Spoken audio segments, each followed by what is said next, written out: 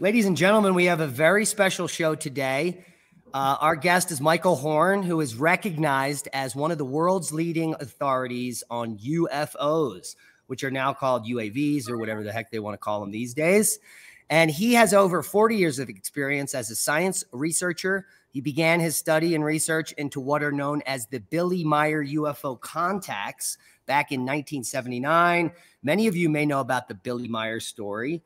But another interesting claim here is that Michael likes to say that he is the only UFO researcher to be interrogated for 3 months by the U.S. intelligence. Welcome to the show. Thank you very much. I appreciate being here. Yeah, it's a great little hook there, isn't it? Yeah. So what happened with the interrogation? Well, let me explain. Back in January of 2017, on a Saturday morning, about 8:30 a.m., I got a call from a guy who I didn't know. His voice was a little, let's say, rough. And he only said his name was Joe, that he was an investigator. He wanted to know if I would be willing to speak about the Meier contacts with him because I was the representative for the case. And I said, I would. And then he came back and he said, are you sure? And I said, well, why do you ask twice? He says, because I think it's a roaring hoax. I said, well, let's go, Joe, and we'll have the conversation. Well, the first conversation was a conversation. Everything on every successive Saturday morning for 3 months was much more like an interrogation. It was short, clipped questions, silence, or next question. He would go on and keep pressing on this stuff. So where did this take place? And this Joe guy, did he tell you who he was with? Yeah, ultimately, what happened is this was, I was getting it just like we're talking, except it wasn't video. I was getting these phone calls in the morning, and he disappeared after 3 months. That means the calls stopped coming in. And then it wasn't until late August that the phone rang again. It was Joe. It's me, Joe, he said. And I said, yeah, I know. How are you? And he says, well, look, are you still willing to talk to me? Because he knew he was a kind of brusque, rough fellow. And I said, yeah, it's been great. And how are you doing? He says, never mind. I'll just tell you now who I am and about your Billy Meier case. And I said, okay, who are you, Joe? And he says, go to your computer and open your email. So I open up the email, and he has photographs of tabletops with a vast number of citations, all, nicely arranged, and close-ups on these citations. So I could be sure to see that this was not something he had printed off and created himself. These were from the USAF OSI. They were from the Department of Defense. No offense meant. And his name was Joe Tisk.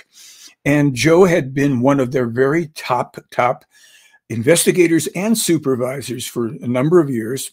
He terminated his service there some years ago as well, but he had nothing but glowing recommendations. He was the real deal, a man literally tasked with protecting the security of the United States. He had no other interest in UFOs when he came upon this online. He's retired. He's an expat. He lives overseas. He's surfing through the internet. He finds this and he thinks, well, this has got to be baloney. So after we see that, he says, have you seen my citation? I said, yeah. He says, okay, now delete it. I said, okay, I'll delete it. I wanted to save it all, of course, but he said, delete it. And then it was, okay, I was a former top USAF OSI, Department of Defense investigator supervisor, hundreds of cases, vetted them personally. I would deal with people who were aspiring to higher office, people who were already in the government, in the military, who could have their fingers on the nuclear trigger. And so I ferreted out moles, and it goes through the whole thing. And I said, okay, yeah. He says, as for your Billy Meier UFO case, all I will tell you to begin with is it's 100% ironclad authentic, and I will take on any skeptics on your behalf, which he did. And from there, he explained how and why he deduced that this was accurate and real and true. So I hear from him maybe a week or 10 days later. He's talked to a couple skeptics, and he says to me, I talked to this guy, Kevin Randall, and the other guy, Mahesh in India. I can't talk to these people anymore. They don't know anything. They're not investigators. They make up strange, stories and what have you. So here's what I'm doing. I've written an article for your blog. And this is the means by which anybody, without having any background in criminal law, forensics, investigation, research, they can march through the steps. They're pretty straight ahead, and the reasoning, I give examples. It's all there for anybody. And he did. He sent me the article. It's up on our website.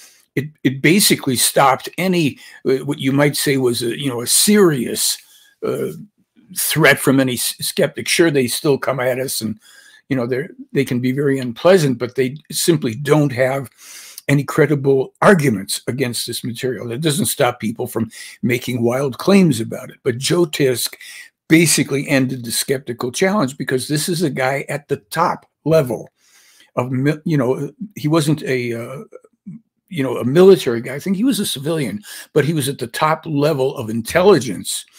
And that was it. Now, also we found that the late U.S. astronaut Gordon Cooper had also come forward. There's a short video clip, we have it, where he says, this man, Billy Meier in Switzerland, he's meeting with extraterrestrials. His photos are authentic. I don't know why people accuse him of hoaxing. So that and a whole bunch of other independent analyses and what have you, the case is real, is my own conclusion as well. I knew that even before Joe Tisk came along, but for people that will, I've heard it's a hoax, this whole thing, because people don't know how to think, quite frankly, and you have to walk them through it. And if they are patient enough to learn how to think and to even just to process this information, they will understand what we're presenting. So here we got your website pulled up, theyflyblog.com, and it's one of two. You can also go to theyfly.com. And here we're seeing some of for those that don't know the Billy Meier story, can you give a quick synopsis Sure. of what went down? Sure. Billy Meier claims that since he's a 5-year-old boy in Switzerland in 1942, he's an 85-year-old man, that he has been voluntarily meeting face-to-face with human beings from another star system.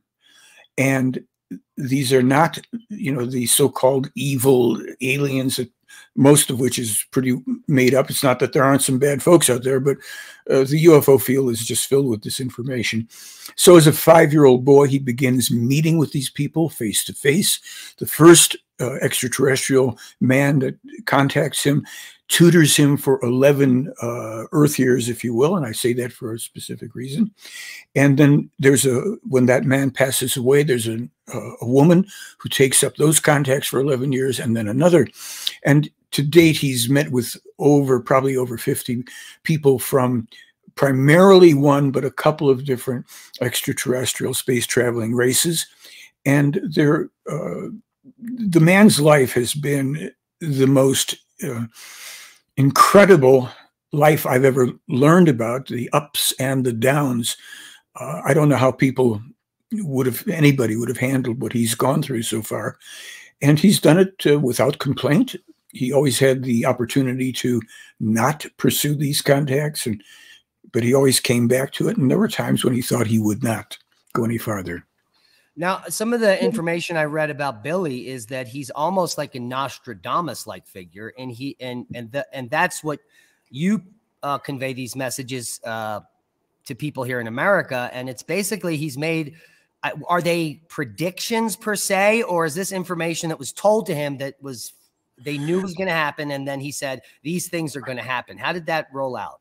Well, there's several ways, and you could say he's Nostradamus on steroids. Nothing cryptic that you don't have to try to figure out what the bird flies between the metal thing or other.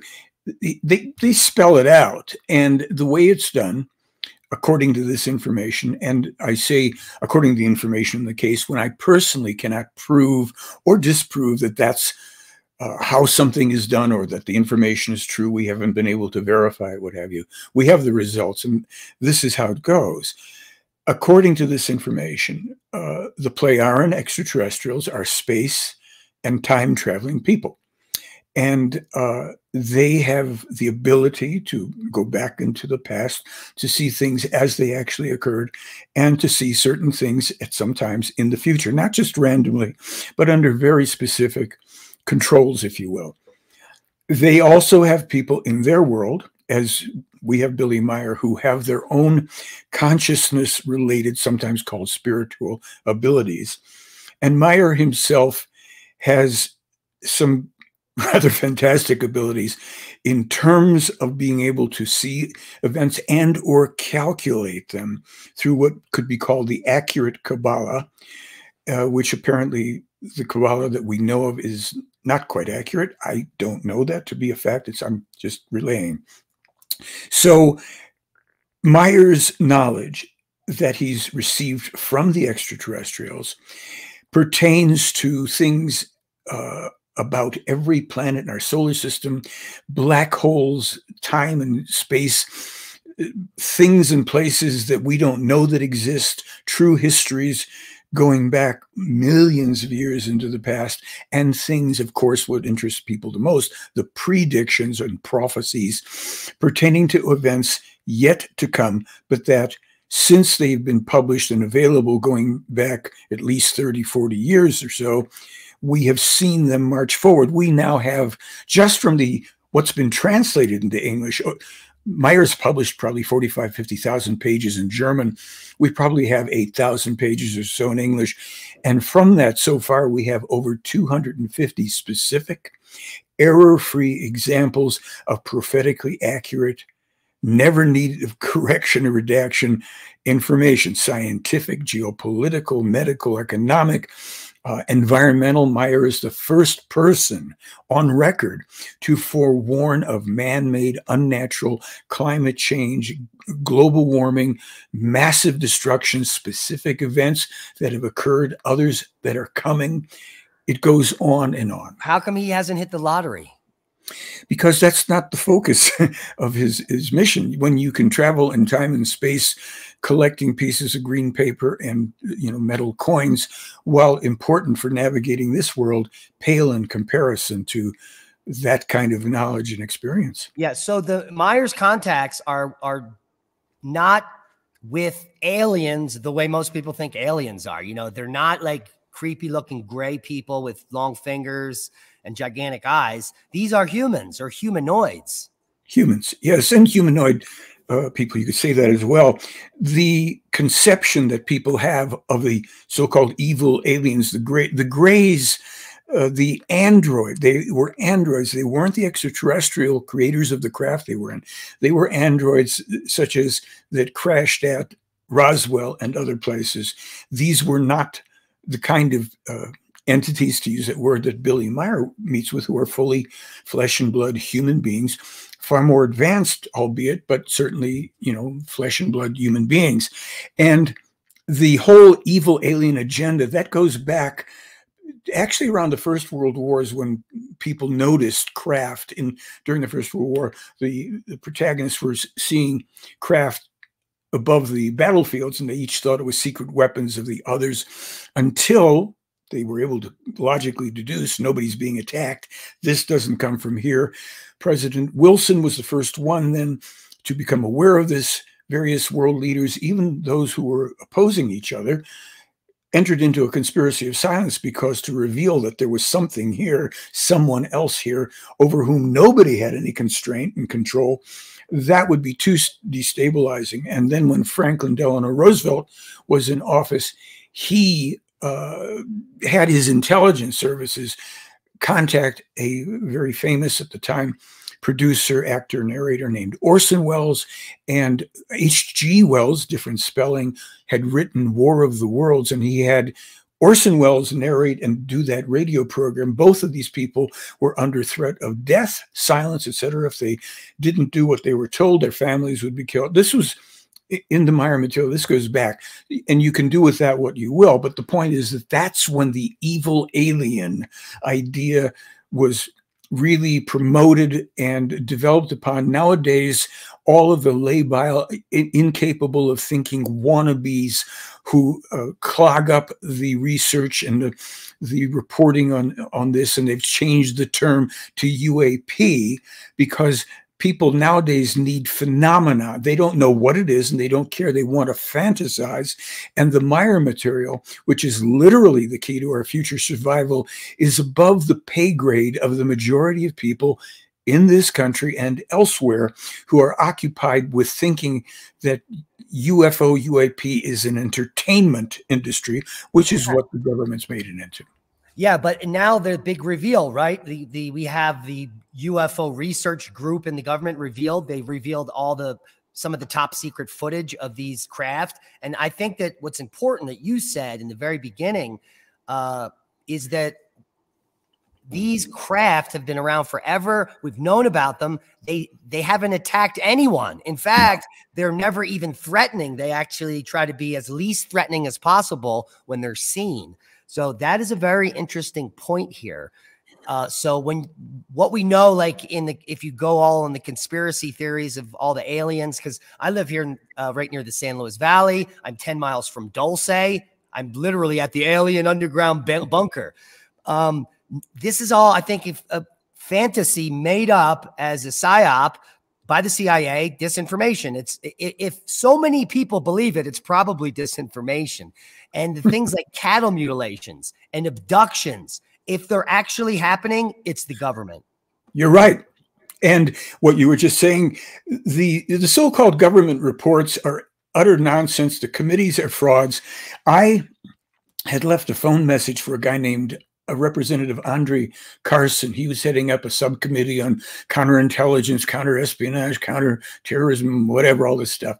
And I didn't expect to hear back because I've reached out to scientists, to so-called UFO researchers, to government people. There's never a response because they're all in it for their private profit and for control when you get to the government. But I get a call back from a woman, area code 202. I was about to hang up on her because I thought it was spam. And the woman mentioned something about the UFO stealth photos. And that's why I had contacted Representative Carson. I discovered these never before seen photos that are connected to this case. And she said, we got your message and we're interested. Would you send us whatever you have? There are these photos. So I sent the digital photos and some information. She said, I'll pass them up the chain.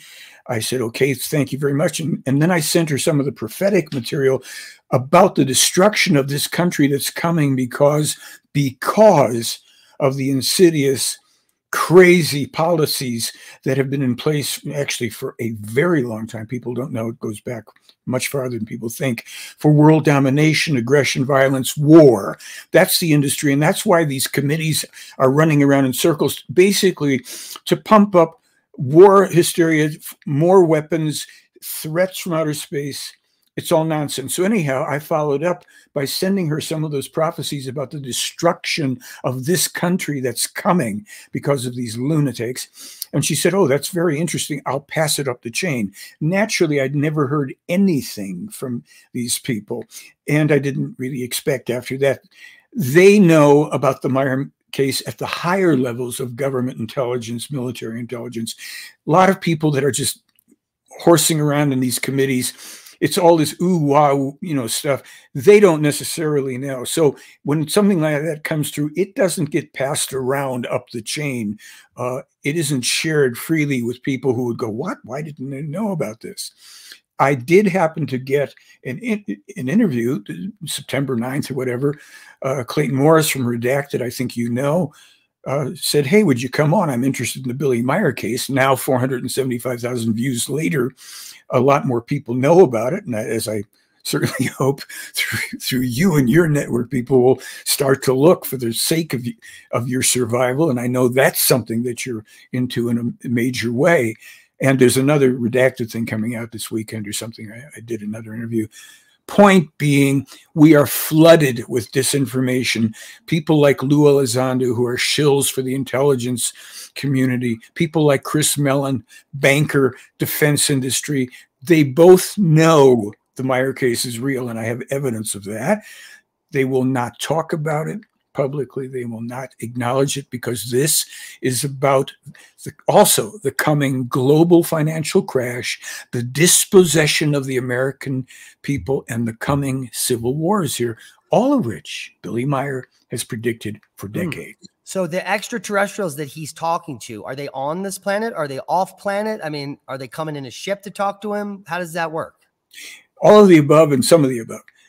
Their first contacts here, they came always in craft. initially, it took them about 7 hours, they said, according to this information, to traverse the 500 light years to get here. Then they had it down to 7 minutes. They also, in the ensuing period of time, developed that kind of instantaneous transmission thing, Stargate kind of stuff that in our sci-fi. They had bases on our planet actually for a very long time. These contacts with Meier are preceded by contacts with 6 other prophet contactees going back 13,500 years.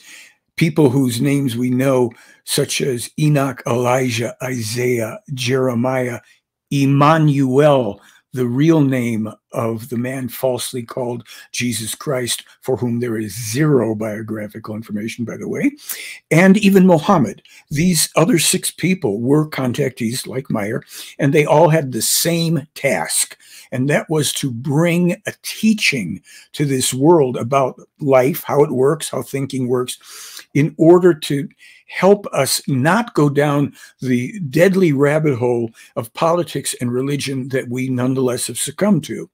So Meier is also the co-discoverer. Let's see if it's where the heck it is. 1 second. Yeah, here it is. Meier is the co-discoverer of what's called the Talmud Emmanuel, the teaching of Emmanuel, the true teaching and writing upon which the book of Matthew is based. That is one heck of a book. That's 700 pages. Oh, something like that. Yeah. Well, that's because also there's German on this side, and then the English translation faces on the right. And that's also true. The newest book is, we have books. I have not been the most active get my book or get Billy's book promoter, but this one is the newest one. It's called From the Depths of Space, and it's about how the people live in their world. Primarily, it's other information, but how these people live in their world. And Meier's his books are just a whole other level. And the Talmud is extremely important. By the way, you're showing that if you click on Beamship Gallery up there in the green bar. Beamship Gallery. Yeah, click on that, and then you start to scroll down. Meier has taken over 1,200 clear, predominantly, but there's a nighttime photo to the right, and some nighttime photos, including photos from the craft above the Earth. And these were all pre-digital, as his films were and as his video is. All pre-digital photos, independently analyzed since 1978 by numerous experts using state-of-the-art equipment from that time and right up to this day. That center picture, it's okay, keep going. You might as well let people see. This is the one with that's a composite of 5 of the photos I discovered showing a UFO interacting with a then top secret stealth. This is what I made available to the government. There is no threat from these people. And unfortunately, so as long as people get into this dazzled by all the nonsense stuff, we will miss the opportunity to get some control over our lives, because as long as this government pursues this phony threat thing and gets people all riled up and more weapons. Could Meier be one of the greatest post-production photographers in Germany? And he actually found a way to fake this? I mean, because it's pretty. I mean, it's such an old photo, and to see the F-114As or these are F-117s, the first set, and it's just amazing. Well, I'll tell you, to answer your question. Did anyone investigate Meier and see if he had a photographic lab or something? Yeah, sure, of course. Okay. That started in about 1978. And they used state-of-the-art technology. They even had models made, brought them to Switzerland, where he lives, suspended the models in the same location, photographed models, had computers analyze the model photos, had them analyze Meier's photos. Analysis has gone up until, I think, even this day, people are still going through it. No hoaxing. Meier never developed his own photos. He would take, photographs, 35 millimeter photographs, and drop them off at the camera store.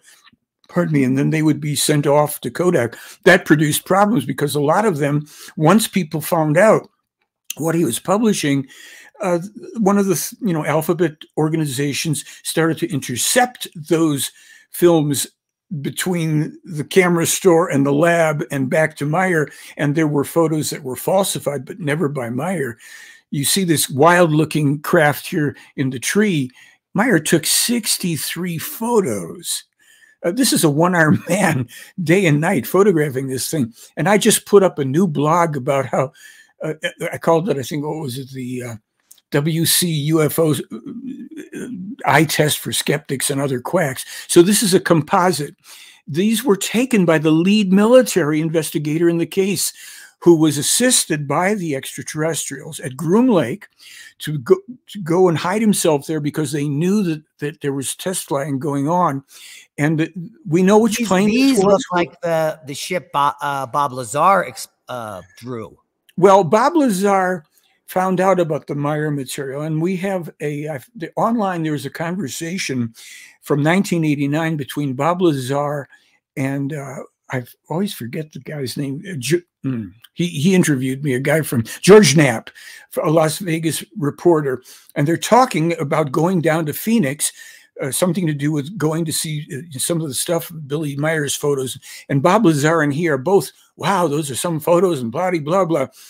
Yeah, they knew about this. Now people say, well, what about Bob Lazar? And Billy Meier was asked that question. He said, well, all I want to say about that is, that Bob Lazar is free to go and talk and make his presentations. And it's a very unusual thing that somebody who supposedly would have the restraints from top secret, would be able to be unmolested. That's fine. We don't wish him any, ill will, but people might want to think about that.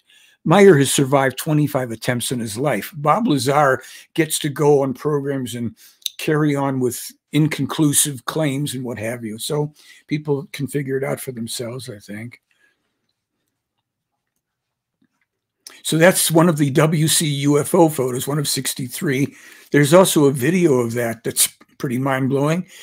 And Billy Meier is videoing with a pre-digital video camera from about, it looks like to me, maybe 600 feet away from a tree with this in it. It's a different photo. You scroll through, you'll find it. And then he steps into the frame there with his 35 millimeter camera to also take photographs of the craft in the distance. So he's in his own video while he's taking photographs, and then he zooms in on the craft to get close-ups of it. There it is. That's one of the zoomed in photos, and that's in the film. That's in the video.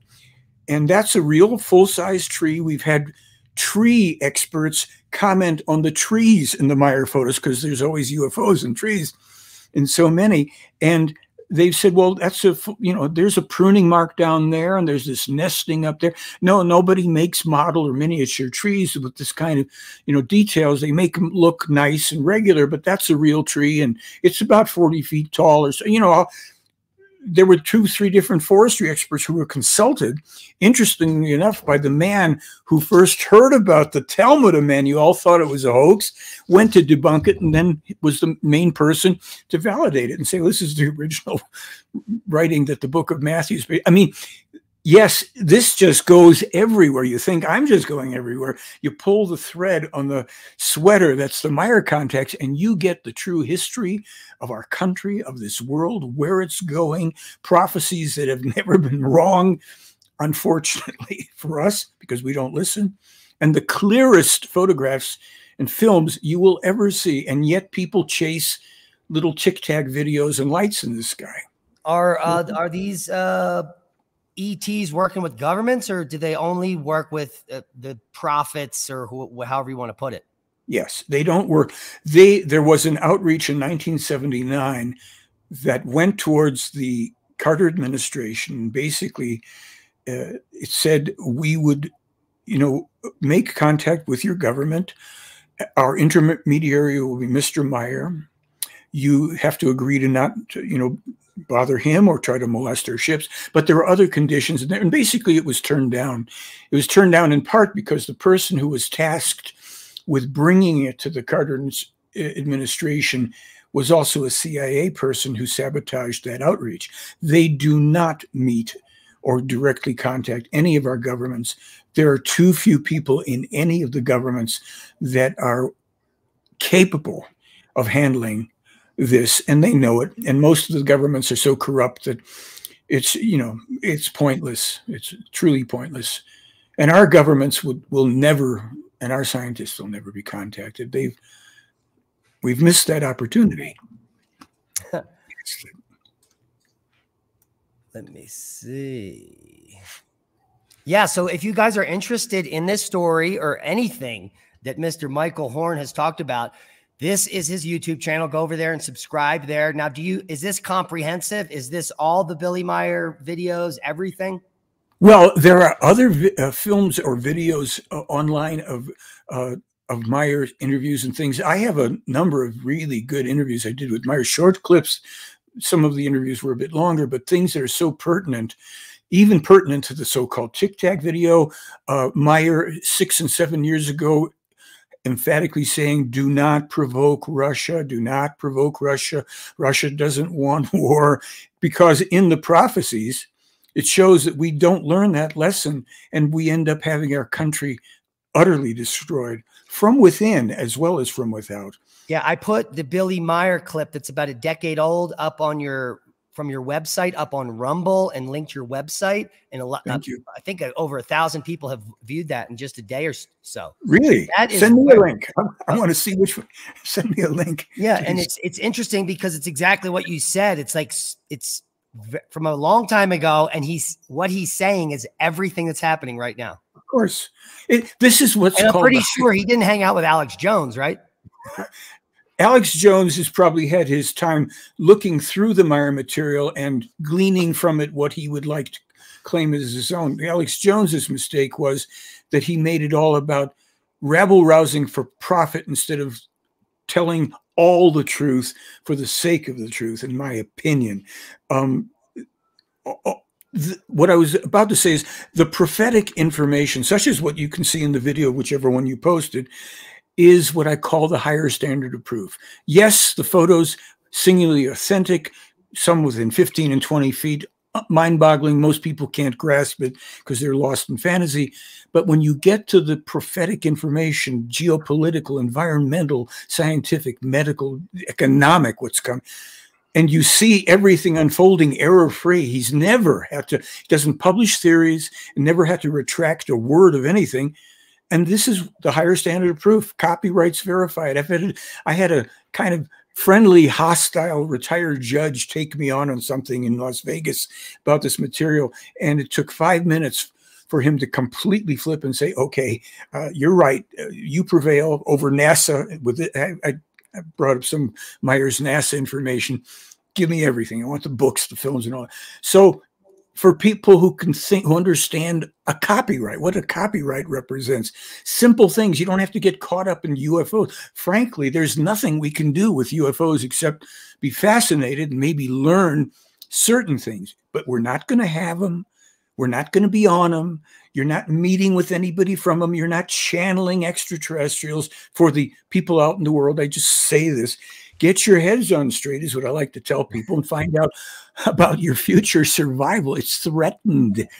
You know, the real messages here are also common, I'm sure, to your work, Diamond.